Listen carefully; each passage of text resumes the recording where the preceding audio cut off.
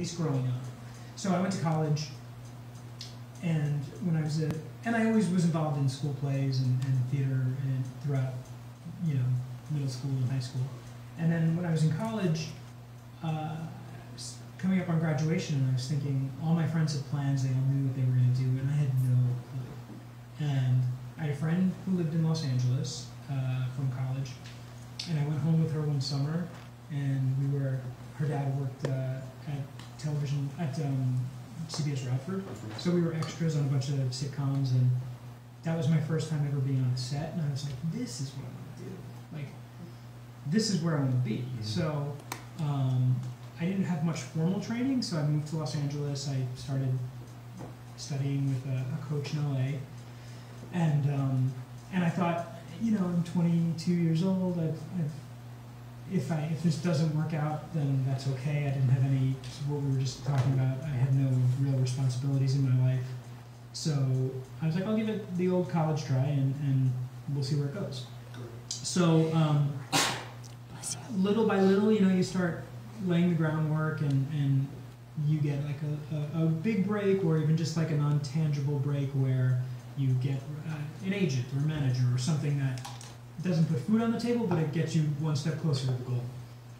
And then I went through a period of like 2 years where, by the way, this is the late, this is like the early 2000s, when every television show on TV was filled with a bunch of white teenagers, or white, like 20-year-olds. So there was 1 year that I had like 500 auditions, and I did not book one job. But as time was going on, I was getting called back more for producer sessions, and getting to the point where it was between me and one other guy, and inevitably, like, the other guy always got it, but it still felt like I'm moving in the right direction. So then, during this whole time, I was painting houses and waiting tables and doing all the things that actors do. Yeah. So it didn't fall into my lap, because I was really, like, I was hustling. I was auditioning a lot and spending all the money I was making at the restaurant I was working on rent and acting class. That was it. And then I started getting like small jobs, like 1 or 2 lines on Gilmore Girls or some other shows. And then I guess the job that I considered to be my break was I did the last season on Dawson's Creek, and that was the job where once I got that job, I was able to stop waiting tables. And that was great, because it paid the bills for like 7 or 8 months, and then it ended, and I was like, well, now what? And I was like, do I have to go out of the closet and get that apron again and go back to the restaurant? And then Y&R came along, and it was supposed to be a 2 or 3 week summer gig. And so I was like, well, I'll do it. So for a few months, or a few weeks, why not? And then after my audition, they said, oh, we really liked what he did. Would he be willing to stick around for 3 months? And I was like, yeah, why not? And then after my first week, I had drank the Kool-Aid, and I was like, I will be here as long as they'll have me. And I think it was right around this time that... was it before you won the Emmy, or was that? That's before. But it was also, we had a head writer at the time named Kay Alden, who was convinced that the character of Kevin was not redeemable, and that he had done too many bad things. He, burned the stripper and everything with Lily, and burning down the restaurant. So she kept saying, we can't redeem this guy. Didn't you lock somebody in the freezer? Yes. Oh yeah, attempted murder too. Forgot about that. So she was like, we can't redeem this guy. And then somewhere around this time when they were doing all this, I think she was like, oh, maybe there is a there there. And here we are, 17 years later. Wow. Yeah. Amazing. Crazy. So I mean, a lot of actors, who have started in daytime,